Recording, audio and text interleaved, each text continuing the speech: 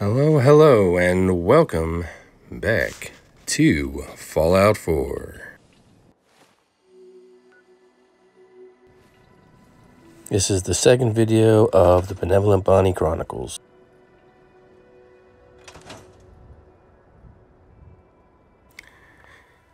Alright, so today we're at the Starlight Drive-In, and there is a lot of scrap. Funny thing is, I didn't even open up the workshop yet, but Fallout 4 unfortunately has a lot of bugs in it, and just by selecting either the center button on your PS4 controller or the select button on the Xbox controller, it opened up the workshop without even having the workshop unlocked for this settlement. Anyway, real quick, you see these yellow barrels that I've been getting rid of, and you see all that radiation that I've been getting is because those barrels are radiated as hell, and they're poisoning your character and your water, so you want to get rid of them as soon as possible. I got to take some rad away to get, that radiation out of my HP bar, and I'm going to take a stim pack to build my HP back up. I'm going to run through here and scrap everything a little bit quicker than I did at the Red Rocket because, well, I already showed you how to do it for the most part. I did forget to mention, though, you can scrap trees. You can also scrap some other random man-made items. They will highlight in yellow if you can scrap them, but you can't store them. It's just something I forgot to mention in the Red Rocket video, so I guess you can say this is sort of like an extension to settlement building from the first video, but the goal is the same. I'm going to try to get this settlement up and running, make it look nice and pretty-ish, I guess, for at least an apocalyptic world. And yeah, I have to unlock this door to get to the workshop, so now we officially have the workshop opened, and I put a bunch of scrap in that toolbox by slithering through that open window and kind of like storing it. So yeah, I just used the game's own physics against it for that one. But anyway, we got the workshop officially open now, and I'm going to start putting some defense up. I am running very low on some of my gears, and there you go, I'm out of them. All right, so I'm going to have to get some more gears. Okay, so well, I guess before I do that, I have enough of materials to build some prefab little makeshift houses, so I'm going to do that real quick. I'm also going to put the beds in there, like I did with Red Rocket. Same concept. With a big open area like this, you can pretty much do the same type of build that I did in the Red Rocket for something like this. In smaller, more confined areas, you got to do differently. So I'll show you how I would do something that's smaller, more confined, and different a little bit later, maybe in part 3 or part 4. I'm also going to put these water purifier generators in, and let me get some more material, and I'll be right back. All right, so we are back at the Starlight Drive-In, and I'm going to try to put a couple more of those water pumps, purifiers in. They do require a little bit of power to actually run, unlike the actual normal manual pumps. These, you need to have a generator attached to them. The small generators will generate about 3 units of electricity, and those water purifier pumps, they only need, I think, 2 units of electricity to work. So I got 6 electricity now, and then I add these, it's 4 electricity used, so I still have 2 electricity unused and ready and waiting. I'm just going to put some of the manual pumps in as well because they seem to be a little bit safer. They're smaller and they don't need it to be powered. I mean, they don't give you as much water. They only give you 3 water, while those middle-sized water pumps give you about 10 units of water. So it's kind of like a give or take. You can either get more water or you can have more secure water in the smaller amount of units produced. I'm just going to make the doors a little different to spice it up. Instead of using the same exact doors like I did in the Red Rocket. I mean, it does the same thing. They're just a different colored door, but still, they work. They function just like the other doors. And I guess I'll start putting in some food. And I think I'm just going to start with mute fruit trees, because each mute fruit tree gives you a whole 1 unit of food instead of a half a unit like everything else in the game. So to simplify it, I'm just going to throw mute fruit trees in. And there you go, 6 trees, 6 units of food, simple enough. And one settler can farm all 6 of those, no problem. Don't have to do any guessing work or anything. It's all right there in simple math instead of trying to add, which I'm not the greatest at, apparently, because I didn't add up right when I look back at my other video. But anyway, so I think what I'm going to do now is I'm going to set up an area for a store, and instead of a tier 2 bar like I used in the Red Rocket, now that we're level 20 and I was able to unlock the tier 3 bars using, I think it was what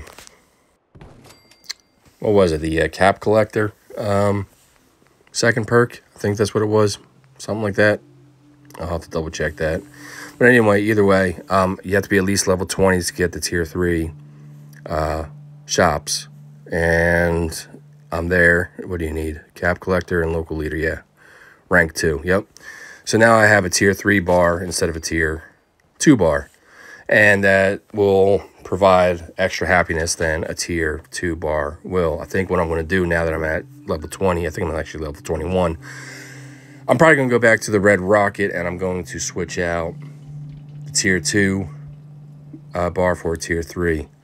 I'll do that a little bit later. Right now I'm going to get some more material at the Drumlet Diner, which is right next to the Starlight Drive-In.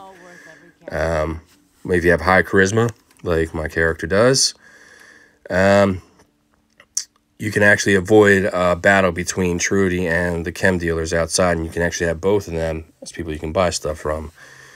So if you see Trudy and you want to buy some junk, if you look at all the junk that she sells, it tells you what type of material that you get out of each piece of junk. So, you know, there's like aluminum, glass, springs, stuff like that. And every piece of junk that's found, which is just miscellaneous objects basically that are in the game, they provide different materials. And there is a perk where you can get more materials out of these things later on in the game, but I'm still doing like an early game. I think I got about 13 hours into this game, and yeah, that's a lot for most games that people are kind of used to playing that aren't open worlds. But I mean, for an open world, it's just the beginning. Anyway, so we're going to fast travel back to the Starlight Drive-In, and I'm going to continue building the stuff that I want to build.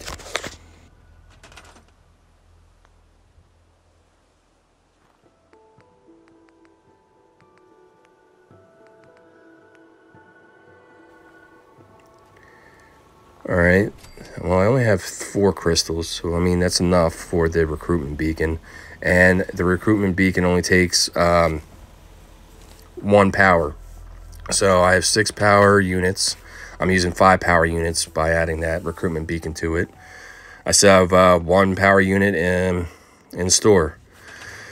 Next thing I'm going to do is I'm going to try to raise my defense a little bit higher. I'm going to put, instead of just turrets, I'm also going to put some guard posts.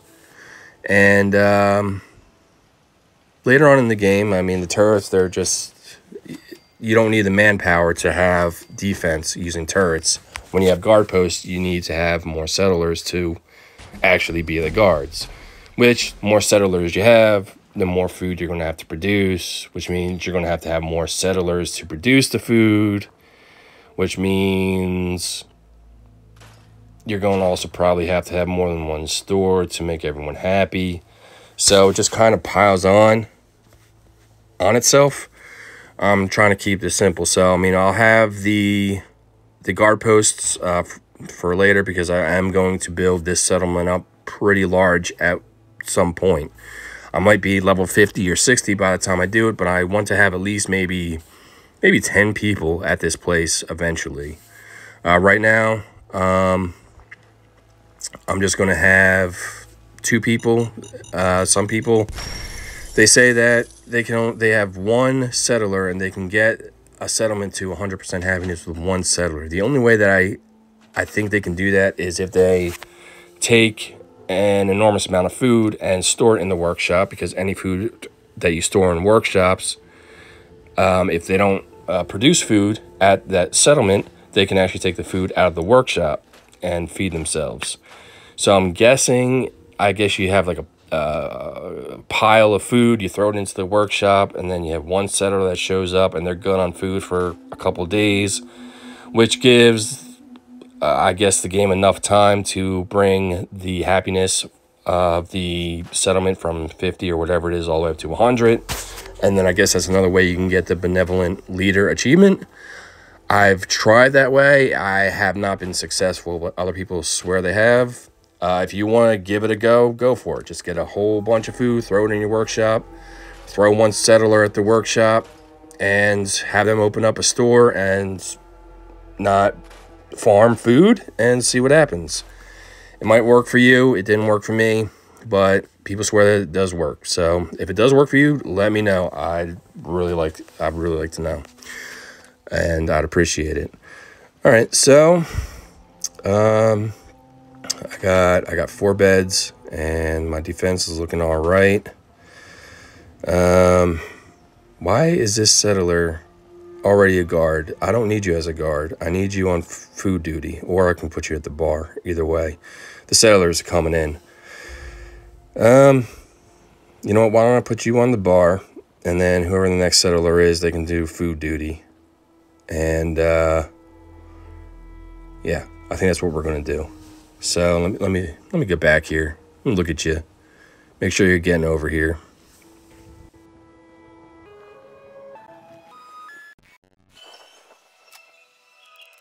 I'm going to, I guess, go and get some more materials because I want to get some more defense here, and I'll come back. So I'm back in the Starlight Drive-In, and we have a couple water purifying units. We have the recruitment beacon, which we have 2 settlers now, so I'm going to turn that off, and I think I'm going to store it this time instead of scrap it like I did in the Red Rocket. The reason why I turn it off and store it or scrap it is because even if you turn the switch off, there's, I guess, another bug or whatever in the game where there'll be more settlers that still show up at your settlement. I don't mind that later on in the game when I have like everything that I want upgraded, all the materials that I want to make it like a really cool settlement or whatever. I don't mind that at all. Right now, though, I'm just trying to get the basic of basic stuff down in these settlements, because I'm trying to make this a video for beginners. Anyone who's played this game for a while, they know some of this. And I'm just doing what I can to help anyone that's still interested in playing this game. I know it's a popular one. I know there's some people that haven't even started playing Skyrim, which came out something like 4 years before this game came out from Bethesda. And yeah, people just, they pick up some games like this. They really like it. It's one of those classic, I guess you can call it, games, or it's soon, you know, it had the game of the year. And so it's a popular one, and people do eventually get to them. Hopefully my rants will help you. I kind of wanted to do the Sanctuary and get that settlement going. But I did remember that there was a glitch with Codsworth where I had to get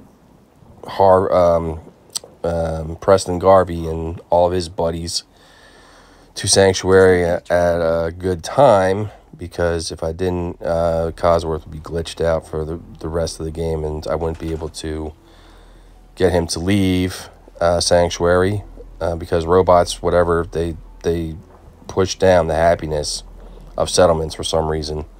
I don't know why. It's just something in the game.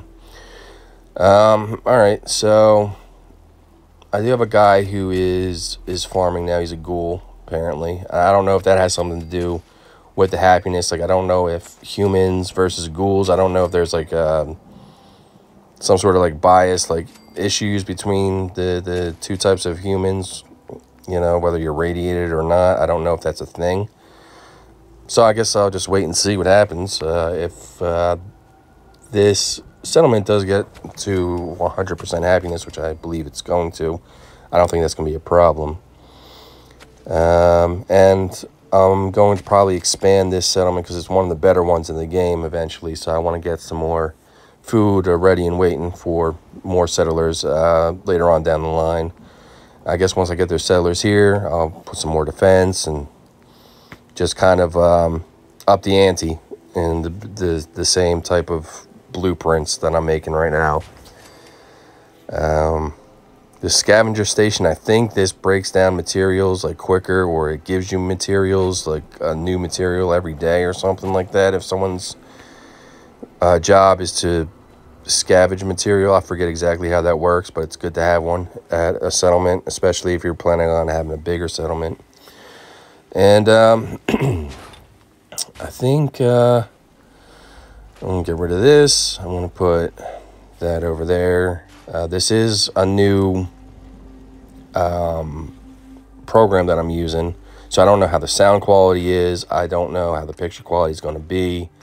I've never used this program before to make a video, and that's another reason why I'm like, you know, maybe I should just kind of have like a filler video and check this new product out and see how it goes, see how it sounds, what I can do with it, so that when I get once again to the sanctuary build of that settlement, and I don't know, probably pull some of my hair out trying to figure that one out, because once again I never got that to 100% happiness. If this is a program that I want to use to edit the video and continue using, I'll be using this program there. I'm going to see how this does. I'm going to see how it sounds, see how it looks, see what type of cool stuff I can do with it, and I'll compare it to my other software. All right. There's going to be a lot of stuff behind in this door too. I'm going to scrap a lot of this, and we'll go from there.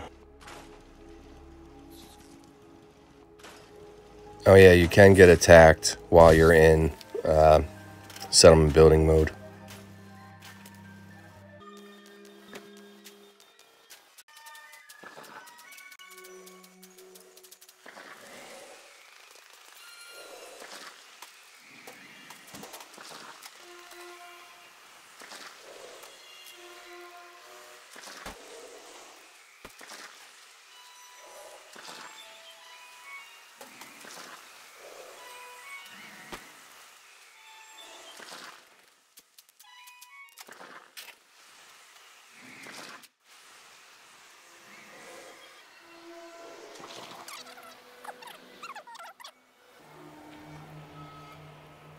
All right, so here I just put more defense and some more areas where you can store stuff in here. And I think that's what we're going to stop this video at. All right, well, thanks for your time. I'll catch you later.